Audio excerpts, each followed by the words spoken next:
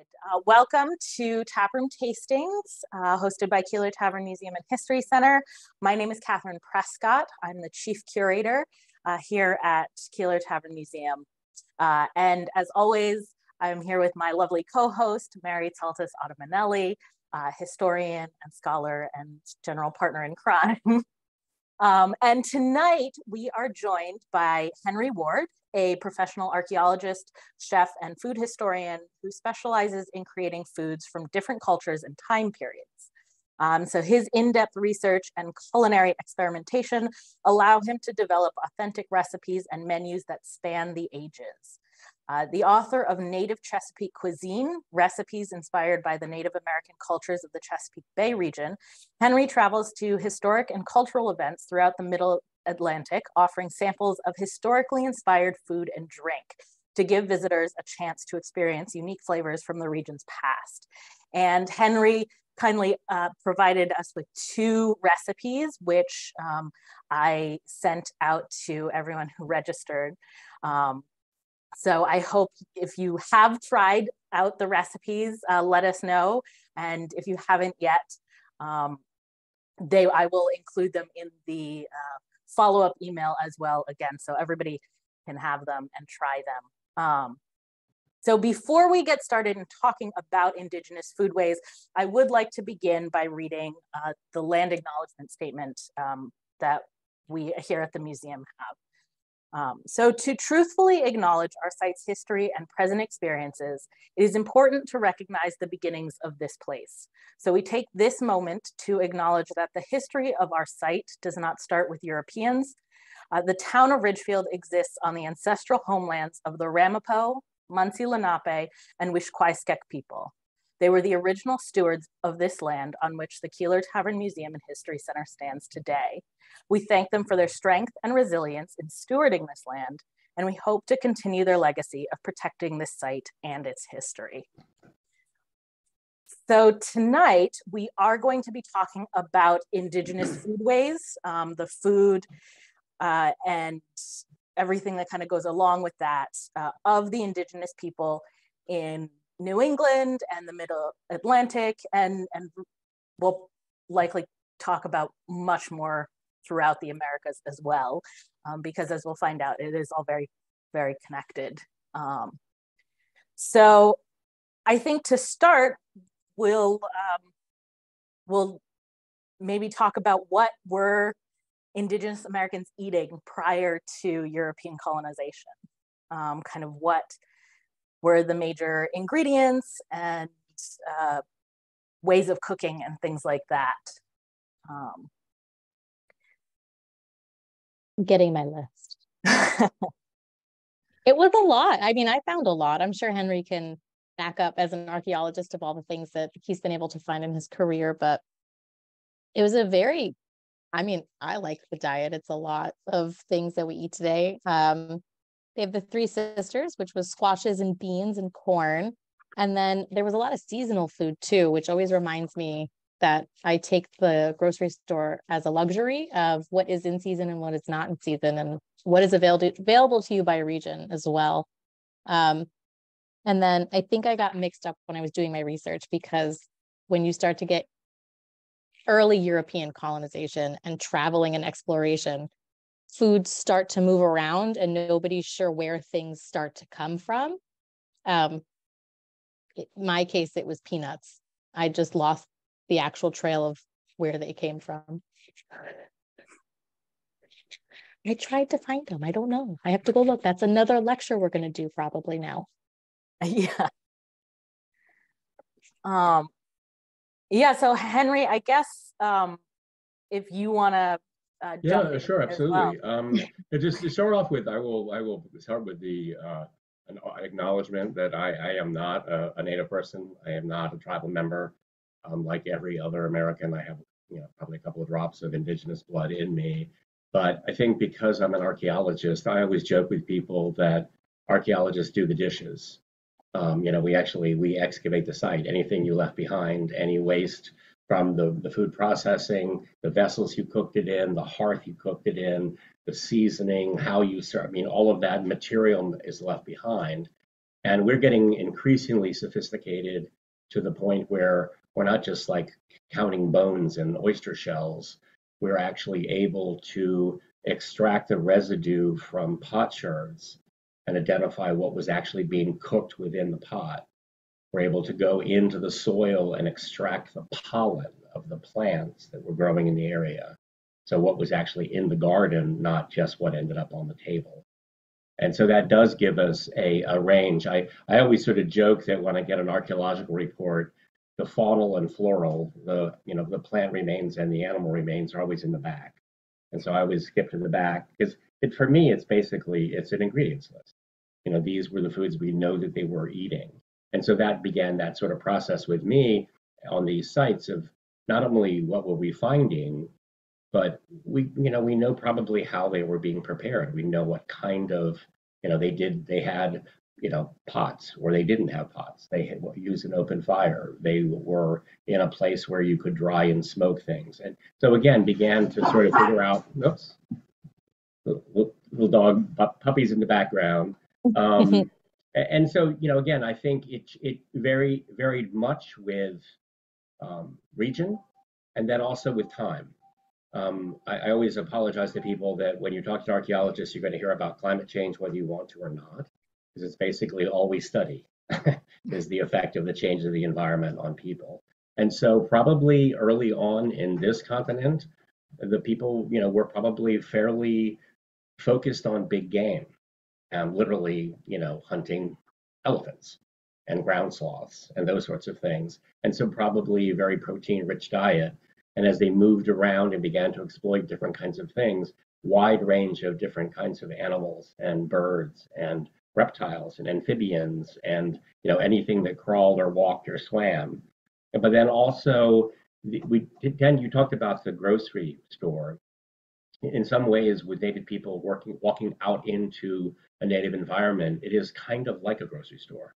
Early anthropologists estimated that the tribes in the northern lakes knew a culinary, medicinal, or like material use for about 25% of the plants they came upon. So 1 out of 5 plants, okay, you smoke that to clear chest congestion. That you can make a basket out of. You can make a dye out of that.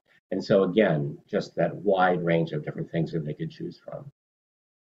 And you're right, again, as you get into in the Americas, it's hard to emphasize how important corn and squash and beans were. It was really the foundation for most of unless you, like some people, like out in California, we had to live on acorns because you were in a desert.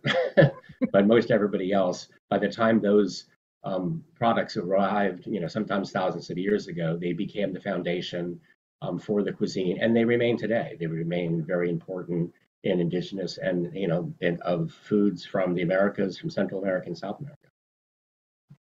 Yeah, I think that was one of the things that surprised me was I didn't realize corn was not native to North America. Yep. But I did find that, that was corn and most of the beans that we know of now all came out of the Central and South America. But they were so useful in many different ways that they ended up nearly all indigenous people in the Americas have some sort of kind of corn, beans, squash triad. And there's a lot of the movement. I mean, again, as you say, we know that package basically came out of Mesoamerica, around the Caribbean, up the Mississippi, and then spread out through the US. At the same time, the bow and arrow, we got that from the northern tribes. But again, we didn't have the bow and arrow until a couple hundred AD. Everything else before there was a spear. And again, it was that movement of the idea and the tool into the area. And that's a lot of things were invented in place. But as you say, there's a lot of movement and also trade and exchange that went on between regions.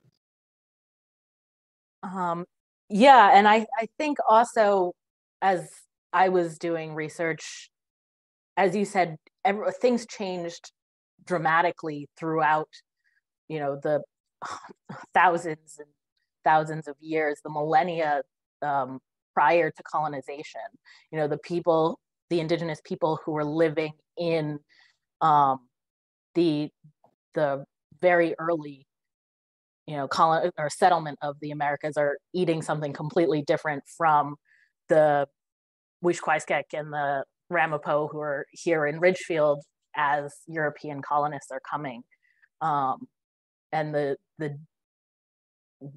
where kind of those megafauna that you talked about from the early period are extinct by then. And so I think part of it is just the span of time that is pre-colonial sometimes gets shrunken down much smaller and generalized in a way that it really can't be. Yeah, and there's a lot. I mean, frankly, archaeology, I always tell people, it's like archaeology is you have a jigsaw puzzle and you like put it outside the window with the cars moving and just scatter all the pieces everywhere. And that there's a lot of stuff we don't know. And in fact, it's actually kind of exciting because in the last 10 years, I mean, we're rewriting the history of the population of this continent. We're now pushing it back thousands of years. Things that were fringe theories when I was a student are now established fact. And again, it's interesting because archaeology gives us sort of a unique chance to test theories. And so, again, everybody talks about the Three Sisters and how important it was, and everybody was sitting in a palisaded village growing these crops. And we excavated for the state of Delaware so extensively for the highway projects. It's a small state, so we covered like a big chunk of it. And it's like, okay, where is all the corn? Where is the squash? Where are the beans? And again, it didn't appear to be whole-scale adaptation of them.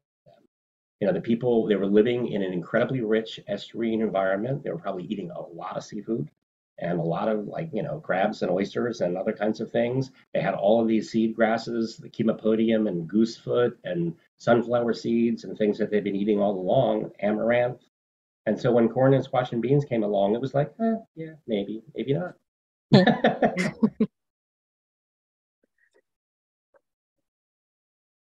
I saw we have a question come in.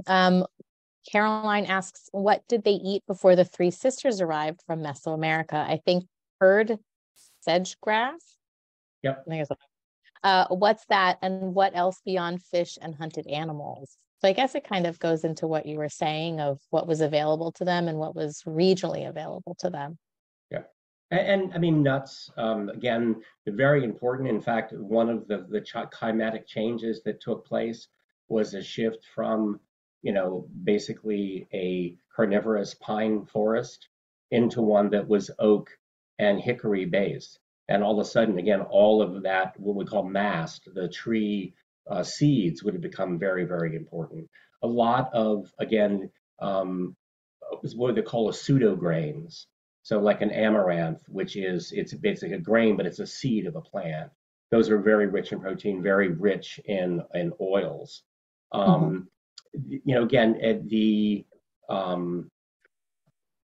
very often, one of the things, again, is that it's very specific also to the area.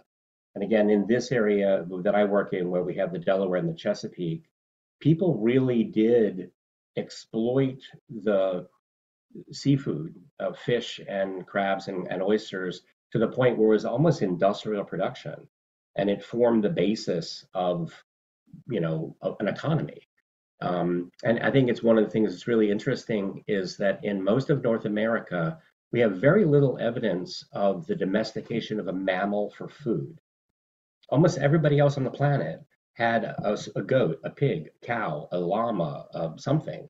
But we don't really seem to have that. And a lot of it, I think, has to do with the fact that the Three Sisters, not only do they grow in a wide range of climatic conditions, they're very easy to dry and store. But interestingly, from a nutritional standpoint, none of them is particularly nutritionally rich. But if you eat all three, you have them in your diet, they have complementary amino acids that basically form a meat or a dairy quality protein. So you're getting your protein from the ground, from those plants. So you can hunt and fish if you want to, but you don't have to. And so again, that I think is why do I want to have a herd of deer if you want a deer, give me 20 minutes, I'll get a deer and bring it back. But I don't, why do I have to like protect them from the wolves and feed them? And how can we move around with them? How do you herd deer? Yeah, I think maybe we're not going to worry about that. Now, the turkey, we do have some evidence from the Southwest genetically that there seems to be something weird. It doesn't look like a totally wild population that we're finding archaeologically. And so it could be that they had penned turkeys. That's a very different thing than trying to herd a deer. Hopefully, I'm answering turkeys are some of the pretty mean. question. I was gonna say turkeys are pretty mean. Yeah, but again, they're small. And they can't kill you. It's a different But they can conversation for try. a different day. It takes more than one. Let's put it that way. Yeah. So when you're looking and you're on site and you're doing excavation work, are there things that you particularly look for when you're trying to figure out at the space who is eating what? How can I tell? What do all of these little things put together mean? And being able to place like a group of people or an individual household's diet in that kind of a sense.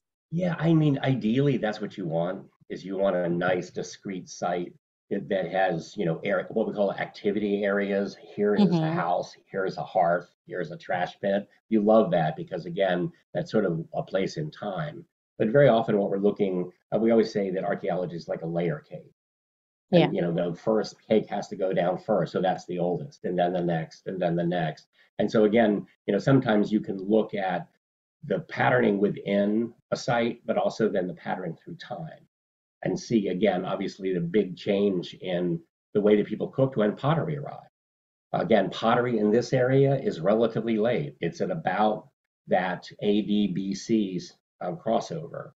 Prior to that, except for stone bowls, there were no permanent cooking vessels. So that's a big difference in how you can actually, what you can cook and how you can cook. We also, again, a lot of the things, you see bones, you see shells. Those are relatively stable and usually are well preserved in most soil conditions. But we screen all the soil to get even the little small pieces. And then we go to a whole nother level where you actually turn soil samples into a slurry and run them through a window screen. And then all of a sudden you're getting fish scales and tiny little bird bones and burnt, seeds. And so it becomes to be a pretty rich. And then you add the pollen in, and you really do have a pretty good idea of what foods were available.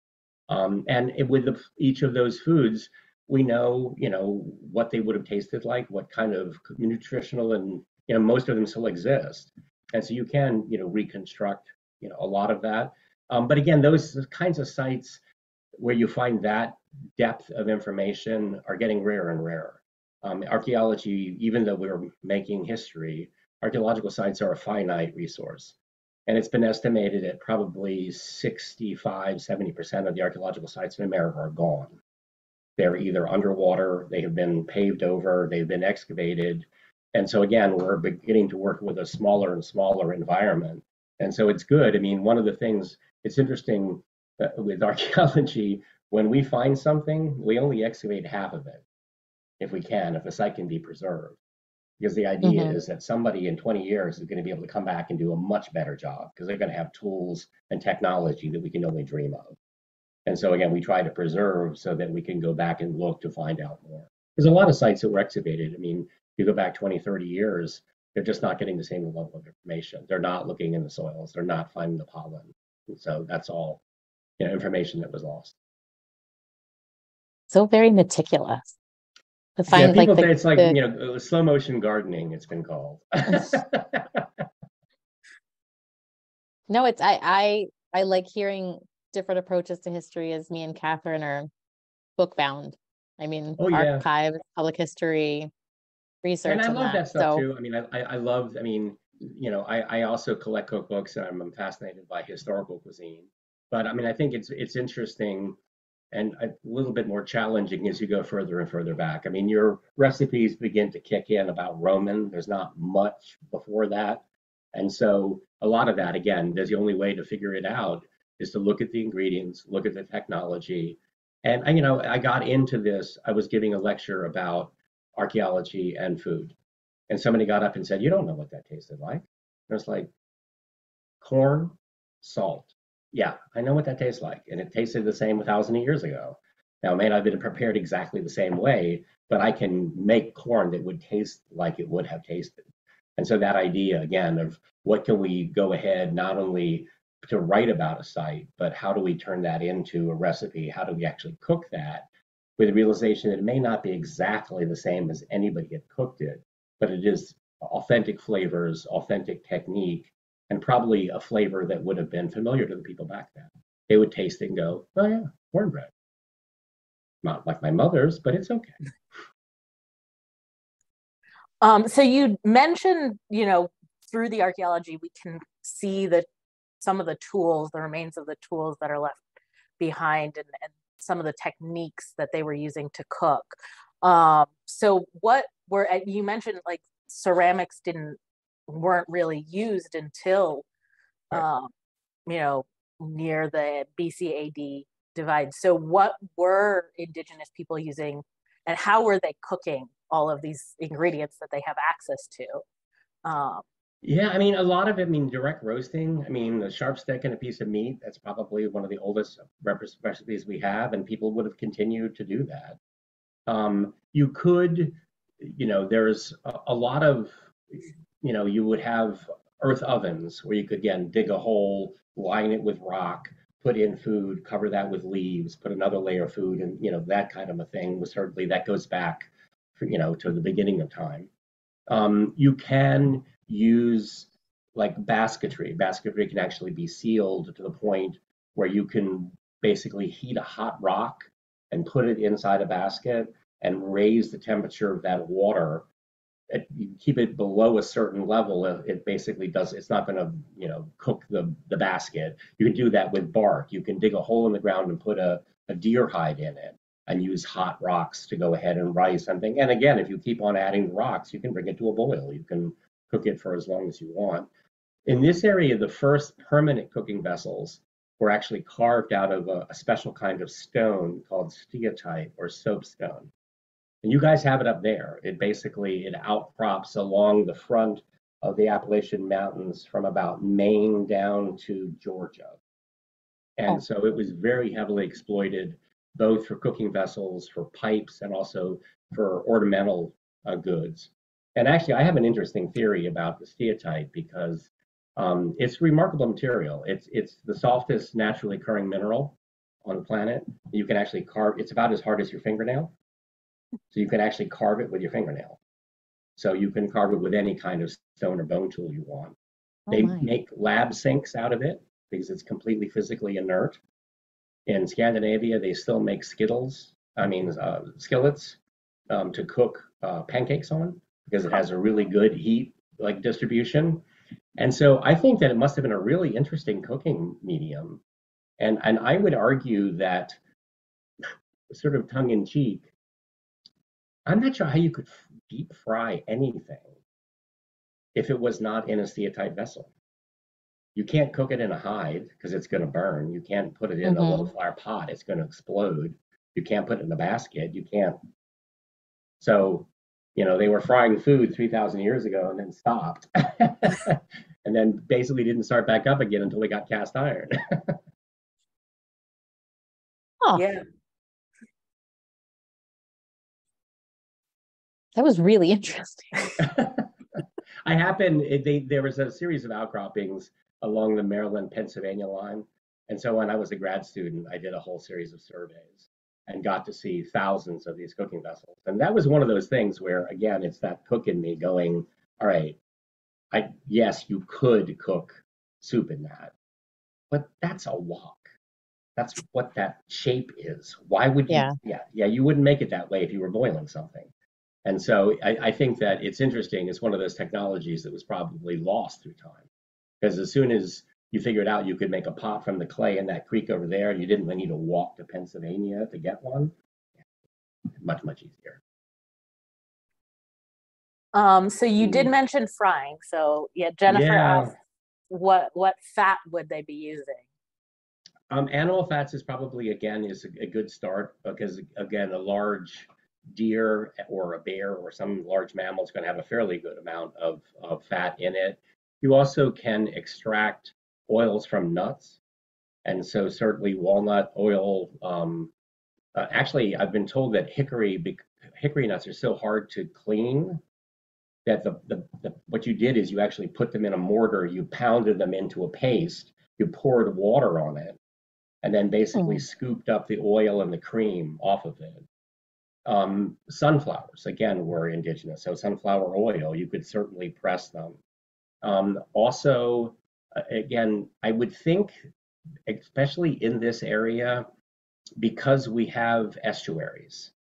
So you have a body of water that is fresh water at one end and salt water at the other. And you have animals, as we all know, like salmon, who have to return back to the stream that they were born in to spawn at one time of the year. In the spring, for a couple of weeks, there were more fish coming up the Susquehanna and the Delaware and the James and the Potomac than you could possibly ever eat. And a lot of them are fairly oily fish, like the shad.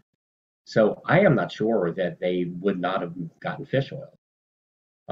Out in the northwest coast of this country, there is a fish called the olachen, or the candlefish, that is so oily that the Native Americans there actually did press oil out of it and made special little wooden boxes, and it was a trade item. The olachen oil was considered to be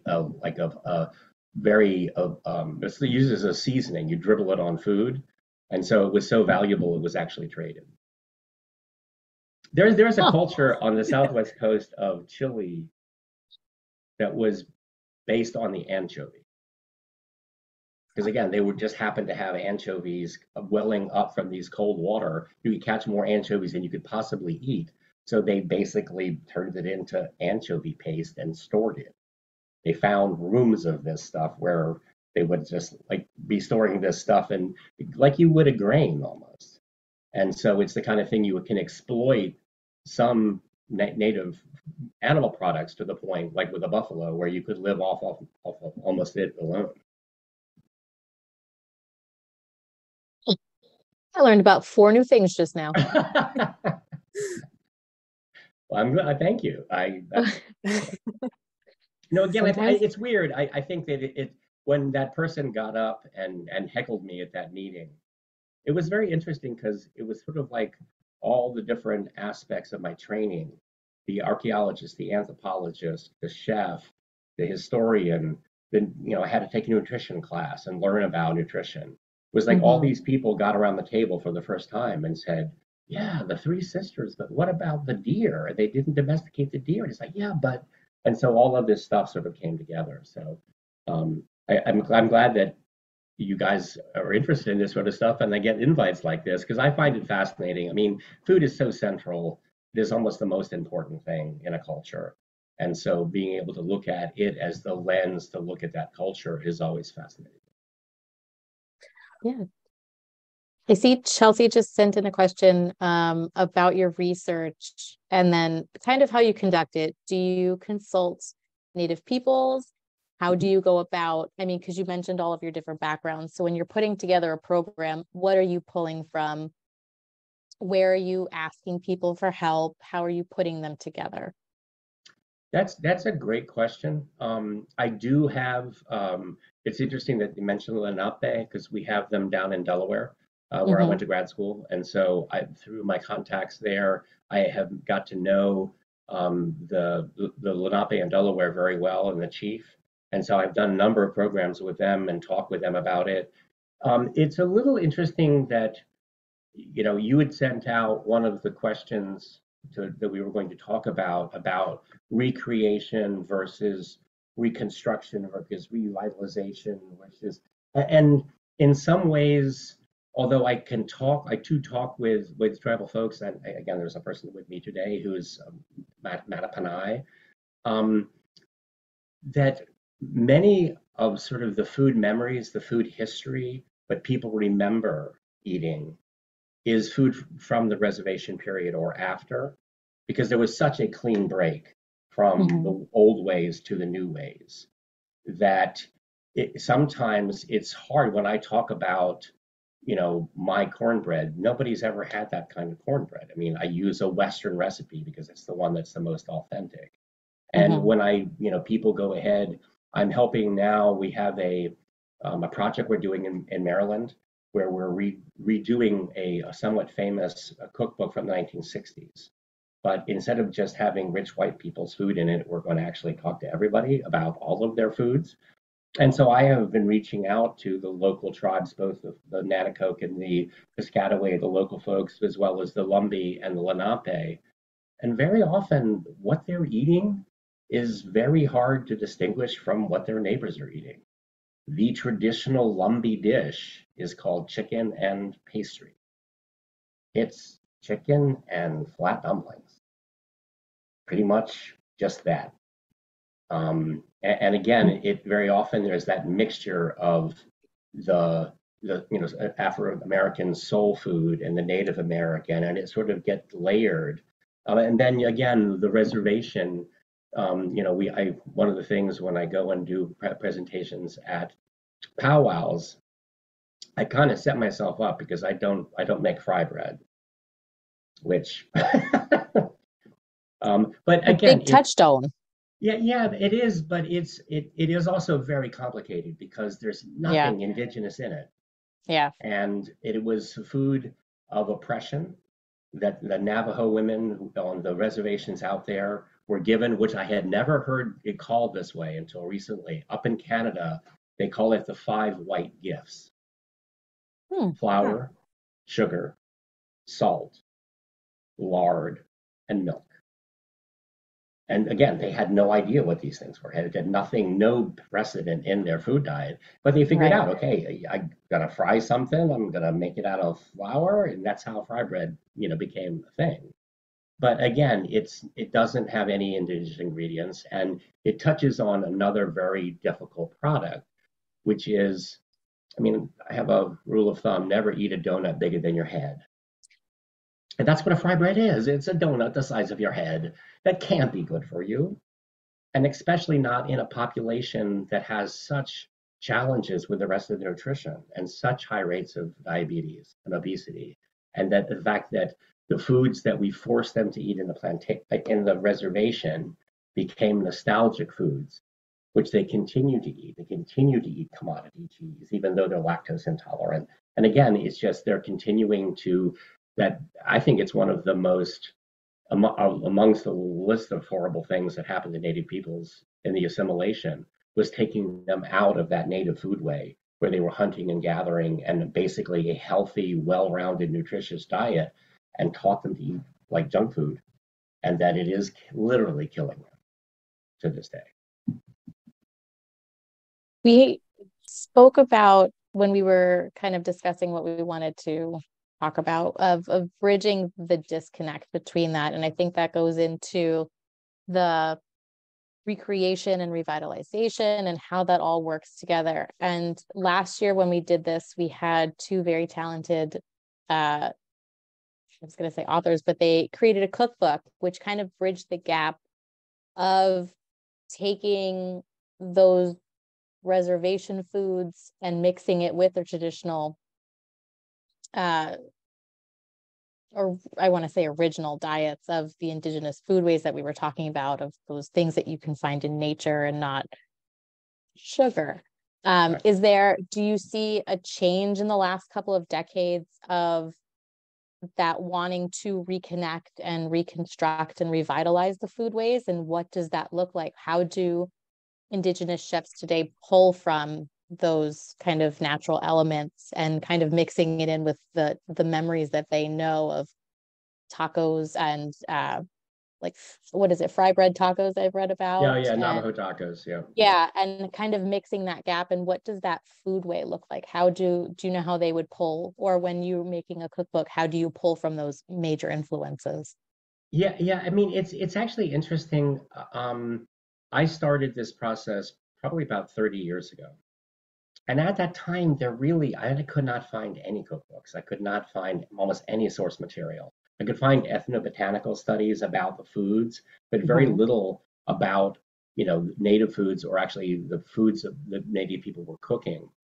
And that luckily has begun to reverse itself. In the last decade or so, there's a whole generation, folks like Sean Sherman out in Minnesota, who was again just won the James Beard Award for the best new restaurant in America. is again very focused on not only foods from the various tribal areas, but focusing on indigenous ingredients and foods that we no longer eat, and choke cherries and wild rice, and again, so he's really gone ahead and embraced that and taken back that sort of food sovereignty. And then there's a whole series of other chefs who are taking a fusion approach, which again I think is fascinating, where they will go ahead and use an indigenous ingredient but use it in a different way, or go ahead and take a native recipe but use other kinds of ingredients in it. And so I think that stuff is fascinating, and it's interesting that I'm getting to the point where, again, I'm speaking as an archaeologist. There are now people who are talking, I mean, whose actual story is being told. This is not I'm doing it from a scholarly, almost impressionistic approach.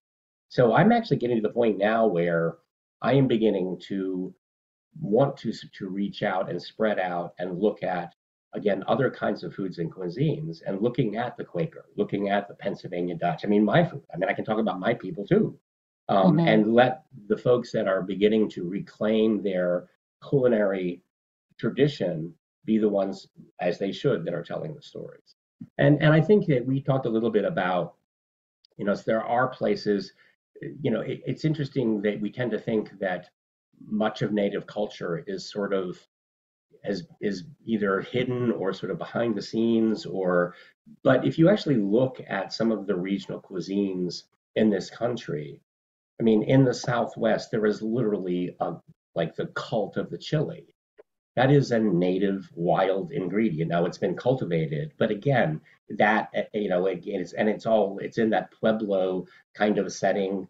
You get to the up into the Northwest coast. There's a fetish of the salmon, and again, a native ingredient and native preparation, and the planking it and smoking it and all of that.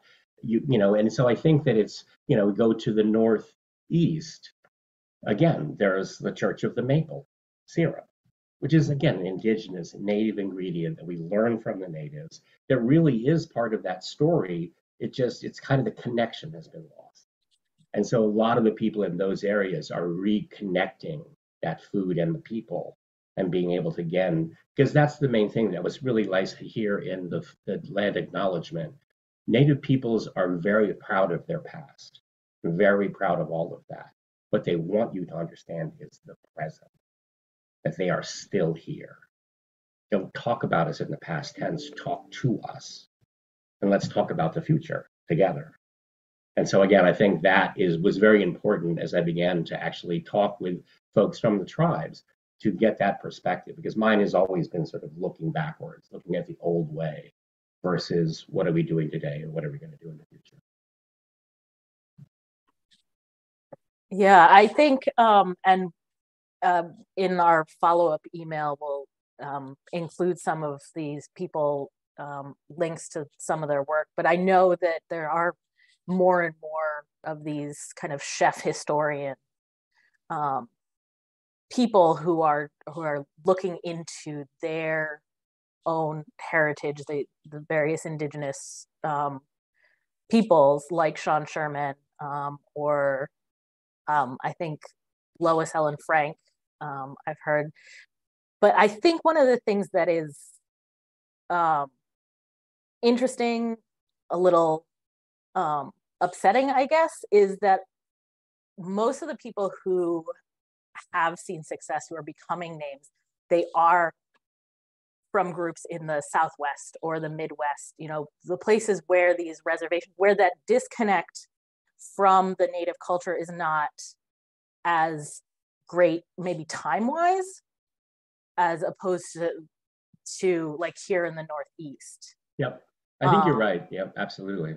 Again, it's sort of, we can sort of think about, it's like with the rising sea level, that the Europeans, the coasts were so inundated, and so many hundreds of years of subjugation under European, that they're really, you can only hear faint echoes as you get out into the Southwest or the North or the Northwest or the Central Plains, where it is that a greater continuity. You're right, that's where a lot of those people are coming from, because again, they still have access to stuff that a lot of other people have lost. I mean, when I talk with the folks in Lenape, you know, again, yes, they eat succotash with lima beans and bacon.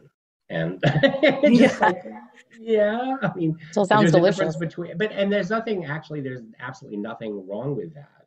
And there is food that is, you know, there's, your tradition is one thing, but a comfort food and a food of nostalgia and your family's recipes and all those things are just as valid. It just, you know, we're looking at it from different perspectives. And again, I am, you know, sometimes I decry the fact that I don't. I mean, I have my own culinary traditions. I have my grandmother's and my great grandmother's recipes. But being able, I mean, that there's a cookbooks have been written about that food, and that, you know, the fact that it has taken this long for, and Sean Sherman talks about that. And again, his, you know, his book and his, I mean, I've never been to his restaurant, but I've eaten his food because he catered a conference I went to. Is that he was going through culinary school, and he said they were teaching me to cook every single kind of food on the planet except my family, my people's food. There was nothing about that. And he just said, okay, that's not going to stand. I'm going to go refocus myself and learn about that. And again, he's made, you know, started off with a food truck, and now he has a James Beard winning restaurant. And a great cookbook, by the way, The Sous Chef. If you haven't gotten it, it's really, really good. Yeah. And I think one of the things that I kind of one of the rabbit holes I fell into in researching because I think there had been such a violent disconnect here in the Northeast that when in the end of the 19th century, when there's this kind of colonial revivalism going on in New England especially, that these white middle-class wealthy women who are trying to create a traditional New England cuisine, they kind of use these native indigenous food and kind of layered stories on them to try and justify them being, you know, traditional New England, right? Like all the things we think of for Thanksgiving, right? Baked beans and cranberry sauce and all of that, while they might have kind of origins in things that the Wampanoag and the Tuxet and the Lenape, you know, here in New England would have cooked, the modern dishes are really Western dishes. Yeah. And actually, it's interesting because that's when we started looking at, I think we were the 250th anniversary of the Hammond House, and they published what was called the Maryland Way Cookbook. And so when we began to look at that, it was like, okay, this is really interesting. So this is, you know, food being submitted by rich white women with a big house for food that they did not cook, that their black cooks cooked. That was Native American food. It was crabs and corn and you know, clams and shad and shad roe and terrapin stew and all of these things literally that were coming. And you know, and in some ways, you know, the fact that Europeans survived at all at some level was either they adopted or were taught how to eat the food of the land. I mean, most of the Europeans got here were city dwellers. They didn't know a terrapin from a hole in the ground. And so it would have had to have been someone that said, okay, this is how you cook a turtle to go ahead. And the fact that, you know, it's interesting that I at one point I gave this lecture, the first one that I gave was the evolution of the Chesapeake culinary tradition, that it starts literally with the formation of the estuary at the end of the Ice Age, and all of those foods that were available, and what the Native Americans learned to eat, and then what the colonists finally adopted so that they could survive. And then you get the colonial influence and European materials and European. But again, in Baltimore today, if you don't have an ethnic restaurant, you better have a crab cake. You better have a roasted chicken. There better be corn on the menu. I mean, again, these are tastes that go back literally to the last ice age. And it becomes, and I think it's really interesting that it's like the shad. it's pretty ubiquitous. I mean, you only can get them for like about 3 weeks in the springtime, but when you can get them, anybody can get them because they're incredibly cheap because there are so many of them. So everybody planked shad. But I think it's that interesting, as you said, that it's almost like culinary sort of mythology that this idea of the baked beans. Clearly, yes, the beans indigenous, and the molasses is early, and mustard seeds were available, and so it all kind of makes sense. But it is interesting that I think the regionalism and that connection to the past, and again the rewriting of the history, that this coming up with a story to make it part of your history. And again, that because when we talk about plank shad, we're not talking about the Susquehannock Indians planking shad. We're talking about my grandmother doing it. And so again, that connection to the past and to the native people has been broken. I did see Chelsea asked a really interesting question.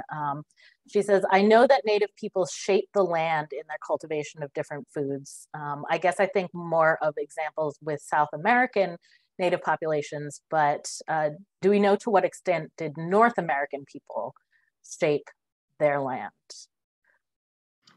Yeah, I mean, I think that as we talked, we go through thousands and thousands of years of basically hunting and gathering, which was laying pretty lightly on the land. It wasn't probably until you get, again, about that AD BC shift over that we begin to get the Three Sisters and sort of intensive horticulture.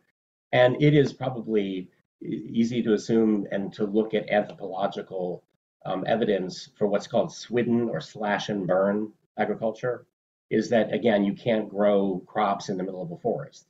It doesn't really work that way. And so you gird the trees to kill them.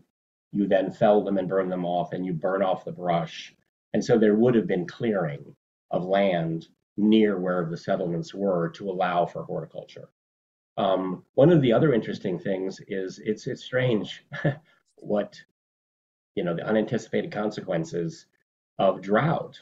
One of the things with the river levels being so low so many places is we're beginning to see fish weirs actually beginning to be seen on the surface, and are finding out how common they were.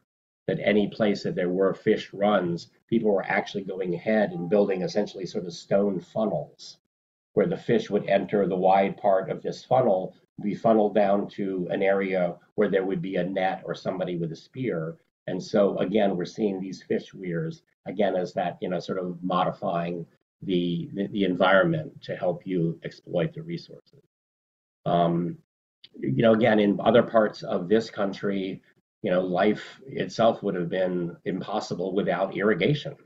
I mean, in the Southwest, the Anasazi and their other groups, they were, water engineers, how to take the little bit of water that the environment gave them and how to channel it to the growing field so they could grow the crops that they needed.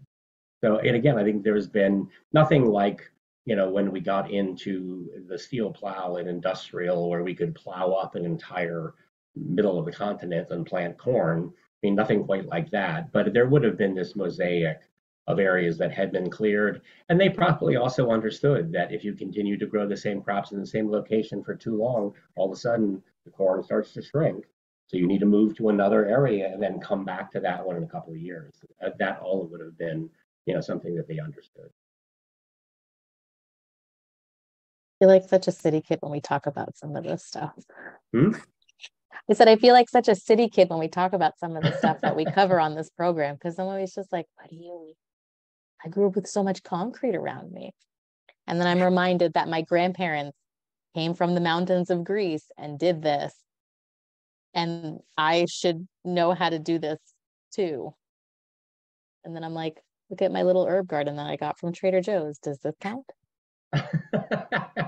So every time we talk about these kind of topics and we talk about how intricate farming is and development and cultivation and all of these things, I'm always just like amazed by just the simple technologies that, like how you were saying, the steel plow and industrialization, how much people accomplished before technology and how much it rapidly increased with all of that technology. So, and again, one could argue that that pendulum has swung a bit far, and that again, the food is cheaper and easier and cleaner than it probably has ever been.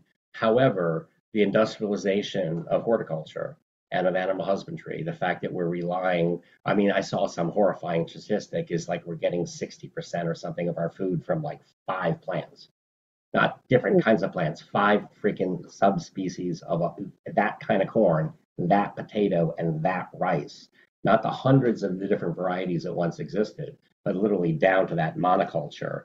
Yeah. And then all of a sudden we find out, hey, wait a minute, we get an inch less rain this year. That corn doesn't grow. A potato is not going to yield. And we've sort of backed ourselves into these genetic corners with the way that we've manipulated the plants and animals. And people are beginning to realize, and so there is that diversification and like organics, and also the heirlooms. I mean, that no one talked about heirlooms. I mean, an heirloom was something you stopped eating that your grandmother used to eat. Now we're going back and trying to find those seeds because they tasted better and they lasted longer and they were more nutritious. They just didn't happen to can up as well. All right, so we have just a few more minutes until 7:30. So I just want to, if anyone has any questions they want to ask us or Henry, they can just type them into the chat and we'll try and address as many as we can. Also, do feel free when you post the stuff, if you would like to put my contact information, if anybody would like to contact me with any follow-up questions, or let me know if you try the recipes and if they came out or want a copy of the cookbook, please do reach out. All right, we'll definitely include that information. Chelsea has got another great question. How much of a role did food play in the community and the celebrations of Native peoples? Do we know that, I know food is a big thing in present day Indigenous community and gatherings and things like that. Do we know about that in the past? It's hard to know. However, I think that it's always difficult. I mean, it's easy to find an oyster shell. It's a little harder to go ahead and sort of tease out, what people were thinking. However, if you do look at the kinds of decorations you see on pottery, we know that people made deer headdresses. We do know that, again, they were celebrating plants and animals in their art. And so clearly, again, it was very, very important. And also the idea, we have gotten past the point, like even with our great grandfathers and before, the fact that, we were one bad harvest away from not having enough food for the kids. And so I know that there's a lot of ritual, especially out in the Southwest, about rain and about water. And all those Kachina dolls are basically begging for rain, because if you don't get a certain amount of rain, you're not going to get enough corn. And again, somebody's going to end up being hungry. And so I think that, and I think, from what we know of Native peoples and the spiritual beliefs, again, the fact that they definitely would have had totems. We know that a lot of the artwork we see is little animals. It is a bear, or it's a deer, or it's a beaver or something. And so again, these would not only have been a source of food, they were a part of the mythology, they were part of the legends. They were probably considered to be spirits, just like, many Native people see every living being as having a spirit, whether it's an animal or a plant or a human being. And so I imagine as you go back in time, that was even more important. And again, you were, they talk about, doing a prayer before a hunt. And then, doing a thanksgiving over the animal. Thank you, brother, for the food that you were giving to me and my family. And that connection, I think, again, would have been something, again, that we've really lost. And that people are going ahead and trying to reconnect back into, and thinking about where that food comes from. And not as a commodity, but as an important part of that circle of life.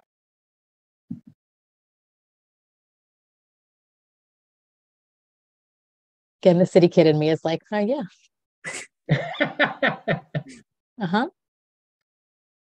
No, I mean, I can definitely see the influence of farm to table. And for me, it comes in with restaurants that are tailored to that of we buy from the same farms that are local and they are organic and all of these fun, fancy new words that I'm learning about and what is real and what is marketing and what is actually truly considered local and where they were coming from and heirlooms. And that's a word that I've started to see a little bit more in the grocery stores, which is, I had to Google that one. I was like, okay, but what does that mean? You've put it in big, bold letters, but Yeah. well, there I have two hands up. You can't see them, but the concept of all of those words and how important they are and where your food comes from, right? Like these are the indigenous tribes that were on this land came first. They were using these foods first. They were growing them and cultivating them first. And this is why we should talk about that.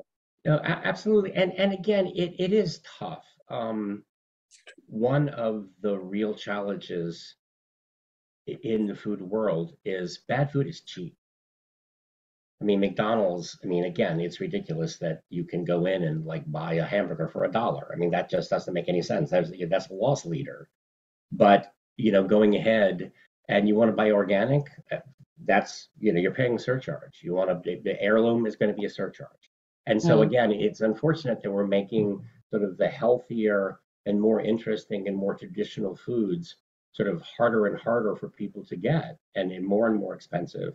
And again, that's a real challenge if you're trying to feed a family, you're really going to go ahead and like be able to invest in heirlooms. Is that where your priority is going to be? But however, when I was a kid, there was no such thing as organic. There's 3 aisles of it now. There was food from, when I grew up, the fact that you can walk into a grocery store and find food from around the world and that I can buy, things that I don't even know what they taste like because there's new stuff coming in. I mean, that is also that part of, and those are also food cultures, is that those are, traditional foods from a different place and a different time and a different evolution from their indigenous beginnings to where they are today. Yeah. Picking out your food is a interesting thing to do at the supermarket these days. I've spoken before about this, but my grandparents had this very large backyard.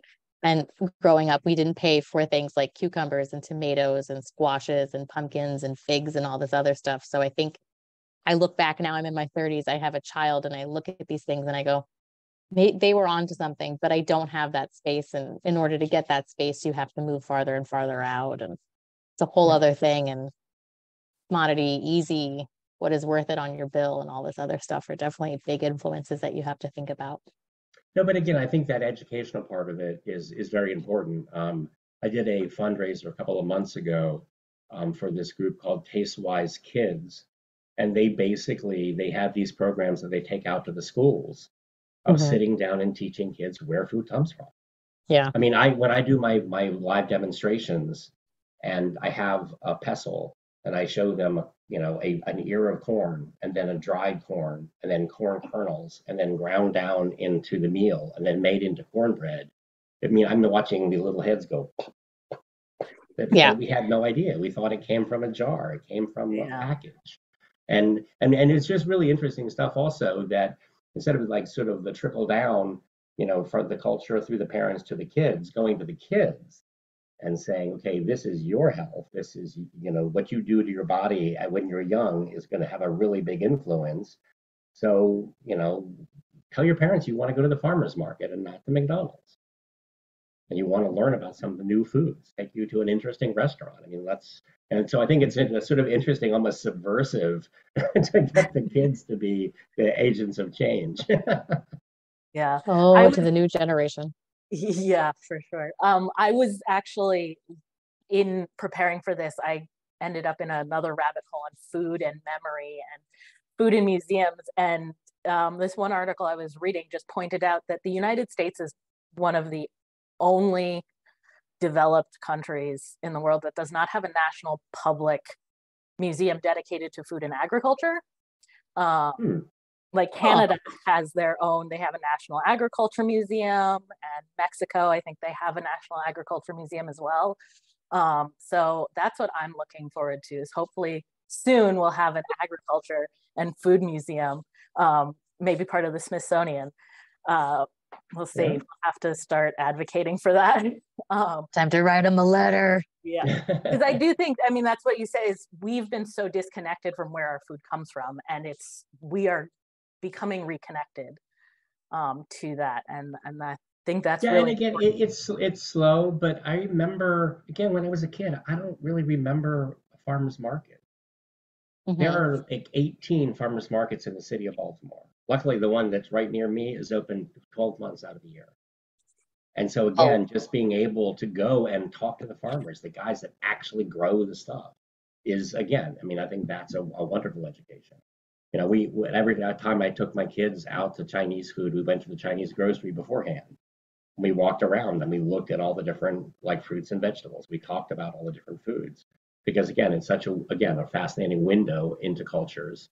And you know, again, I grew up at a pretty white bread American diet, but you know, every time I try a new dish, I think it tells me something about the world. It tells me something about a different people. It gets me in touch with a different way of being human.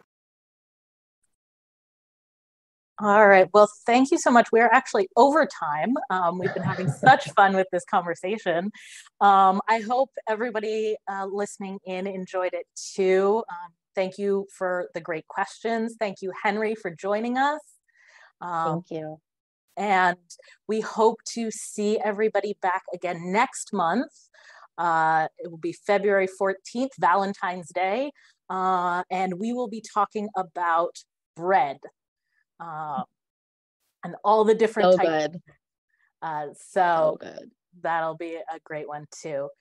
So thank you all so much and have a great night. Thank you so much.